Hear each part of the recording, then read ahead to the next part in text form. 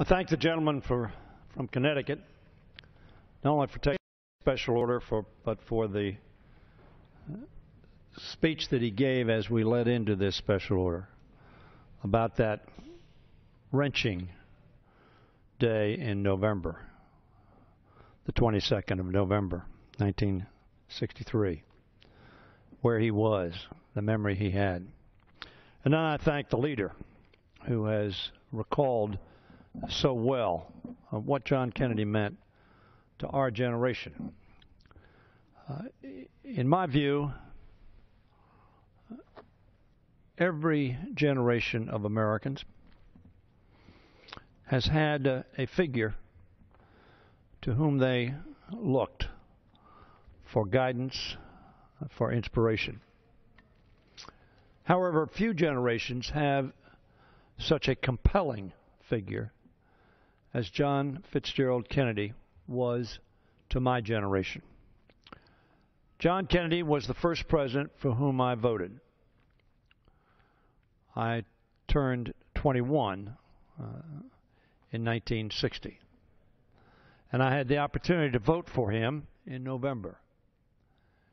It was a controversial vote for some who thought that a young Catholic, or frankly an old Catholic, should not be President of the United States, for after all they would have to answer to the Pope. John Kennedy made it clear that he would answer to the American people and to his conscience. And that is what he did. Mr. Speaker, all of us have memories, and I will refer to at least two. I was a student at the University of Maryland in 1959. It was 1959, and there was to be a convocation, as there was every spring, with a major speaker being invited to give an address. It was to be given at Cole Fieldhouse, which was then the athletic field house for the University of Maryland. It still exists, but we now have another basketball center called Comcast Center.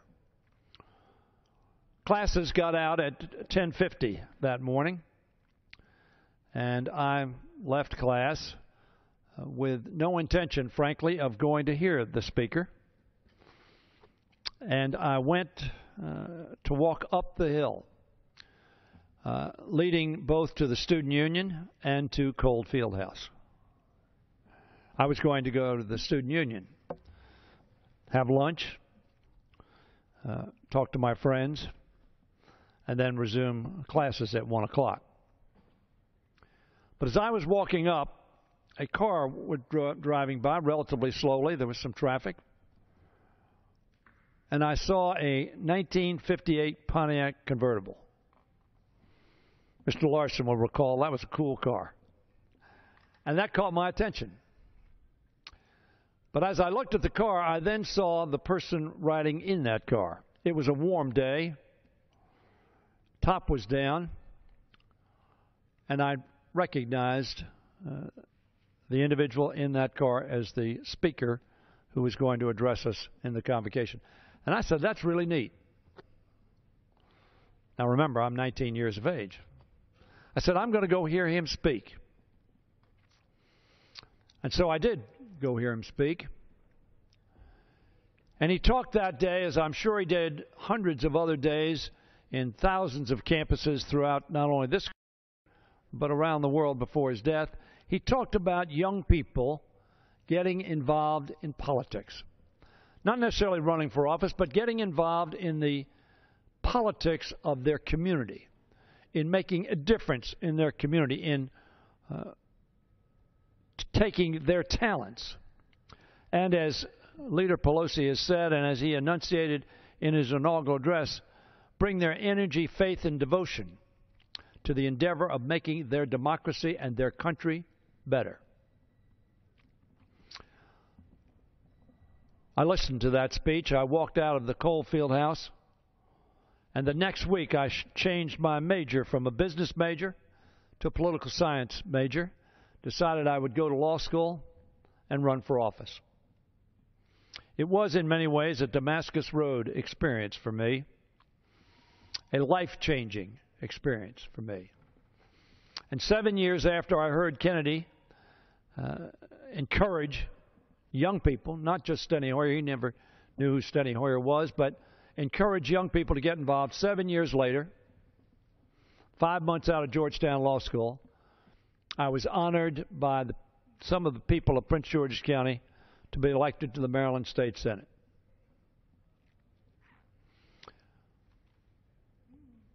After, of course, I heard him speak on the campus of the University of Maryland in 1959, I worked in his campaign, never saw him, shook his hand once when he was at Ritchie Coliseum, coming out of the Coliseum. But I've heard two more inspirational speeches in my lifetime. One was, of course, the speech that is quoted so often, as Leader Pelosi said, the address, delivered on a very cold, snowy January day in 1961, in which he observed that the torch had been passed to a new generation, born in this century, meaning the last, and saying that they had been tested by a hard and bitter peace, but that generation was proud of their ancient heritage and unwilling to witness or permit the slow undoing of those human rights to which this nation has always been committed, and to which he said we were committed today, here, and around the world. What a proud observation that was of America's role in the world, then and now. A nation willing to expend its treasure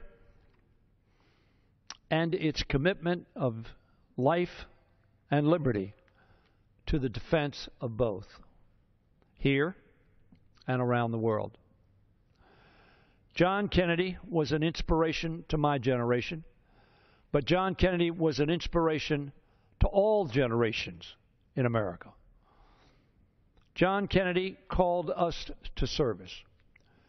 John Kennedy observed that although the challenges in front of us were hard, that America could meet them, overcome them, and be a greater country. I would suggest to all of us that we need that same kind of inspiration today. America is faced with challenges today. America is faced with division today. This body is faced with division today. It is easy to forget, as we remember John Fitzgerald Kennedy, how close an election it was between Richard Nixon and John Fitzgerald Kennedy. Less, I believe, as I recall, than 200,000 votes separated them after millions of votes were cast. John Kennedy was declared the President of the United States. And our nation remained divided. That was the generation of the Civil Rights Movement. That was the generation of Martin Luther King, of Rosa Parks, of so many other heroes of the Civil Rights Movement, and our colleague, John Lewis, the boy from Troy.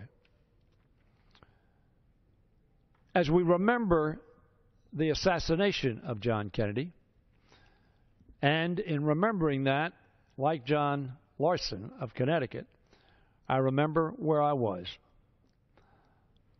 I had just delivered some papers to the United States Senator from Maryland for whom I was working while going to Georgetown Law School.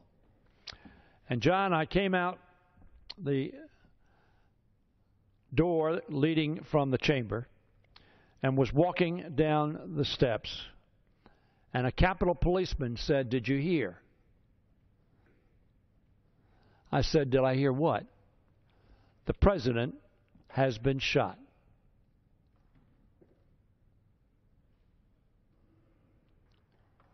The president was my hero, and he was shot.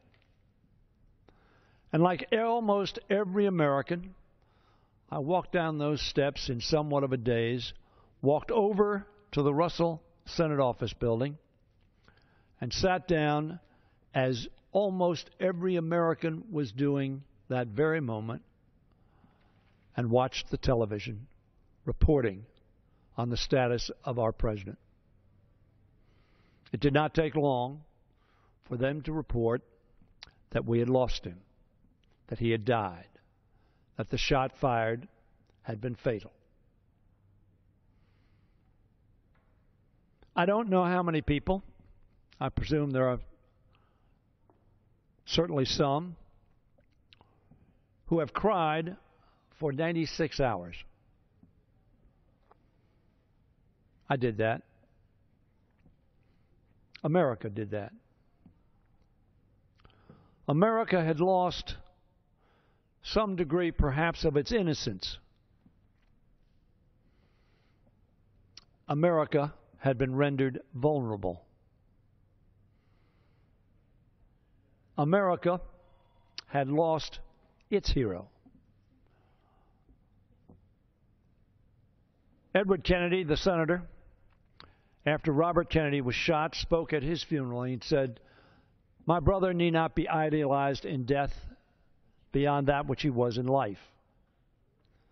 But it is extraordinarily difficult not to idealize John Fitzgerald Kennedy as we remember him, as we remember the extraordinary trauma we experienced as he was killed." His inaugural address addressed not only the American people, but freedom-loving people throughout the world. People seeking opportunity. People seeking liberty. People seeking justice. And the world responded. And when he went to Berlin, those in Berlin, then behind the Iron Curtain, knew that they had a kindred soul in John Fitzgerald Kennedy. And when he said, "Ich bin ein Berliner," they believed him. They believed that he was committed to their freedom as much as he was committed to the freedom of those he served in America. John Kennedy made an extraordinary difference. His term was cut short by the assassin's bullet. The promise that was John Kennedy was not realized. But John Kennedy's impact on America, on young people, was profound. I remember, John, and I think you were here, when we served with Jack Kemp, a Republican who would repeatedly, in committee and on this floor, cite John Kennedy as an inspiration. So that his legacy has not only been in terms of what he did and what he said, but his legacy remains in those he inspired to serve, to those who repaired to the high ideals that he put before us, this Congress, this country, and the world. John Kennedy made a difference. We remember him. We remember that he died tragically.